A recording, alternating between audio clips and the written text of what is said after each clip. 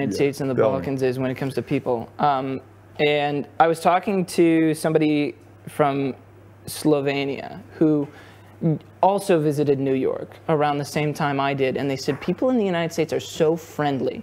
They're so friendly. They're like, I was standing on the corner and a guy was like, hey, I really like your outfit. You're looking really good today. And he's like, no stranger has ever told me that in my life. And it just blew his mind that he would be on the subway and people would strike up conversation with him. And he was like, I don't know you. Who are you, right? In the United States, this small talk, short conversation, wonderful weather we're having today is easy for us. Yes. I feel awkward if I'm in an elevator and nobody's talking to anybody. Yes. If I'm in an elevator, going up to floor 8, huh? It's wonderful weather we're having. Yes. It's, you know, whatever, like we're having some kind of conversation because that's the natural, polite thing to do. Here, you start up a conversation with somebody, which happens basically never. Yes. I initiate every conversation. Yes. I'll say something in English and they'll respond in English, maybe. Sometimes they just ignore me.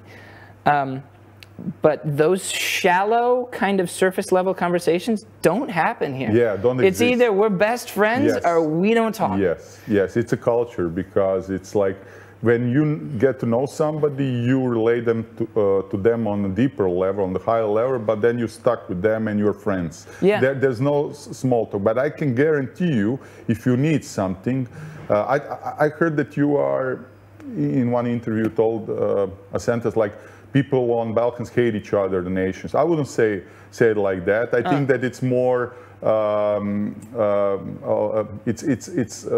if you read the newspapers and mainstream newspapers, maybe you'll think it's like that, but it's not. Actually, or the comments on a TikTok video. Yeah, people actually are friends on Balkans, and I have a lot of friends from Serbia, Bosnia, Nejmin was here, my guest, like 3 weeks ago. Actually, in the war, he lost a father, and he was with you in Belgrade, and so, you know, a lot of difficult stories, but at the end, I think it's, you know, we hate each other, but we love each other. If you look at the people who from this area moved to, I don't know, Sweden or to Germany, to Austria, people from ex-Yugoslavia stick together. They're always the best friends and they don't have any problems. But here, when you have politics, mainstream media, they're pushing this agenda, then it looks like that. So I think that you will fit in just fine. You will just need some time to adapt. Can you tell me, when